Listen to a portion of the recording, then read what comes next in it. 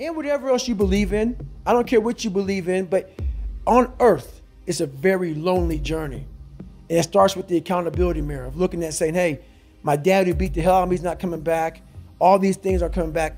I have to face myself. And you have to own all those things that people may have done to you. Now it's yours. You got to own it. And it's yours now to fix the problems that people did to you. It makes no sense. It's not fair. I get it. But if you live in that woe is me mentality of guess what? My dad did this to me. My mom did this to me. People who bullied did this to me. You're going to always live right there. You have to figure out ways to move forward because you're not coming back. You don't want to break open that callus, that scar in your mind. You don't want to break, you have to break it open, let that blood flow. You have to let blood flow in your brain. You have to let all that stuff flow out. All that toxic stuff that you have trapped in there has to start flowing out now. So you are doing this to yourself. Yes, people may have helped you get there, but it's now on you. Painful truth. Like all those people in high school and everything else, they don't know how you're going to end up. So you got to make sure that you constantly are rewriting your book. You have to constantly rewrite your book every day of your life. And these aren't just words I say. This is how I have to live. Like these are conversations I have with myself. And I say it everywhere I go. The most important conversation when you have with yourself. Yes. You live with it every single day. But most of our conversations are not the right ones. They're not the ones that are going to push us to the place we need to go. They're the ones that are going to keep us sitting in that toxic environment that you've helped create and everybody else helped create, and you just live in it. You live in that muck, and that conversation just plays in your head. That becomes you. So my first conversation when I was absolutely nobody, and that's one thing you have to say. We live in a world now that's so kind. We find the kind way around everything. Like if you don't look good, I have to find a kind way of saying, I don't like your shirt. Right. That's not the approach. If that's the approach you're looking for, that book is not for you. Can't Hurt Me is not for you. The approach you have to take, at least I took, you take whatever approach you want. The conversation had to be a real, honest conversation. In the accountability mirror, guess what? I was fat. Don't find a kind word to say that, you know what? I've gained some weight. No, you're fat. When I couldn't read, not like, hey, you have a learning disability. No, I cannot read. At a 4th grade reading level, I'm struggling. And sometimes I call myself stupid. Not in a way to put myself down. So don't take it like, my God, those are so hurtful. Yeah, they're hurtful. Dishonest. The conversation has to become an honest conversation of where you're at mentally. Where am I at mentally? I look like shit. I feel like shit. I'm falling behind in school. I'm lazy. My house is a mess. You have to look at what it is and call it what it is. Don't find words to make yourself feel better, because so we hang around people that make us feel better, that tell us what we want to hear, not what we need to hear. And so we stay away from those people. And we stay away from those people, like our internal dialogue becomes that kind, it's okay. It's not okay.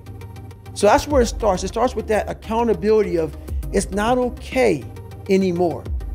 This can no longer be okay. And calling yourself out for exactly what you are and exactly how you need to fix it. Nothing gets solved by that, man. Nothing. And if you look at America right now, and I won't get off on this, nothing is getting solved because there's so much racism. There's so many things, and that's just one of them. We can't talk about anything. We are skirting all these conversations because if I say this, I'm going to offend a black person or a white person or a Jewish person or a gay or lesbian person. We skirt around the daggone problem. So we can't fix shit. Everything is like, well, if I say this on TV, I'm going to lose my damn job. We have to say it. We have to break the barriers within our minds, within the world. And it starts with yourself. It starts with yourself. You got to break the barriers down within yourself and just go there. You got to go to yourself. Absolutely. So I talk about the repetition in my book a lot. Yeah. Got to get the reps in. So now my conversation is this. I never set out to write a book. When I was in the dungeon and no one was coming back to help me, I just wanted that reflection in that accountability mirror that I hated so badly to be something that gave me pride, to be something that made me feel. It's not about money. It's not about success. It's not about people. Oh my God, that's David Goggins. Sign my book. No. When I started this journey out years ago, it's about, I just want to learn to read. So now I'm at a place now where I see the possibilities of human potential. What are we capable of? Is the conversation now. The conversation now is, how can I now talk to people in a way they can understand the message that I have for so many people. For so many people. So that's the new conversation now, is that you are constantly evolving. You're never staying, either you're getting better or you're getting worse, you're not staying the same. So for me, I have to constantly be getting better. I have to constantly be evolving my message. So I'm constantly thinking in the quietness of my mind. That's a key point too. The world is so fast-paced. The world is so noisy. So my conversation now a lot of times is, my God, slow down. The world can take you here, be there, be everywhere, and I lose myself sometimes. So I catch myself in the airport, I catch myself in the plane where I'm writing stuff down. Okay, remember this, remember that. And I'll go, hey, hang on a second, Goggins. What got you here? This isn't what got you here. Slow the fuck down. Go back to the quiet place of that dirty mirror in that $7 a month place you used to live in. That's where you grew. So that's what I'm constantly reminding myself of. Go back to your roots. Now, I'm not saying go back to hell. But I'm saying don't forget where you come from. As you start to explode out of the gate when you become someone, my conversation is, do not forget your roots. Do not forget your roots. Don't let this become so big that you lose yourself amongst the noise. Go back to the quietness of what made you successful. That's the conversation now. It's a constant reminder of that. And that's why when I walked in here, the first thing I do is I want to know the person. Because there's so many people right now doing exactly what we're doing. What turns me off so badly is I see so many people out there trying to motivate people, inspire people, help people find what's going to drive you. I see all this shit. It's all fucking a bunch of shit. And I walk in, I see it everywhere. Everybody's got this going on. Everybody's got a new podcast, this about, I'm going to help you find yourself. They're not living it. They're not living it, which is why I look at people, I'm like, what are you about? A lot of times I go on these podcasts and I don't want to fucking be there. You know, because I start realizing this person is just talking. He's not living. And we share this with people and we expect them to change. They can see right through you. They can see you're not doing this. So that's the thing about it. Don't do everything in your life for money. Don't do everything. Yes, we need it to survive. There's a great drive and passion behind doing things for the mind and the soul. There's a great drive in that. Everybody goes, man, you talk with such passion. This is a life. This is my life.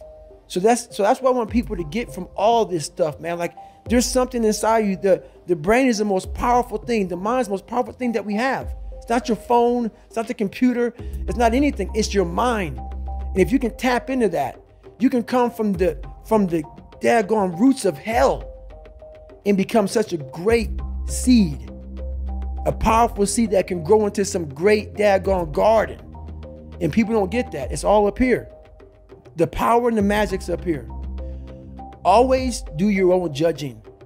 Always meet the person. Look at the person in the eyes before you say you don't like that person. Listen to their story. Listen to who they are. Listen to where they come from, how they lived. Get your own opinion about people. It's very huge. A lot of people didn't like me coming up because they see this hardness, this crust. Break away at the crust and see what's inside that person. And don't judge somebody from 30 freaking years ago. Or I say 30 fucking years ago. You know, there's so much stuff going on right now in the world. People are trying to evolve. Let them evolve. Yes. Let them evolve. Don't bring them back don't bring them back where they came from. Yes. Don't bring, if someone wants to get better, don't bring them back to where you knew them when they were a piece of shit. Let them fly. And if you feel like hell because they went away and they escaped the hell that you all once lived in, fix yourself. Fix yourself. Don't hold them accountable because they got away. Don't constantly remind them that they were once here. Fix yourself.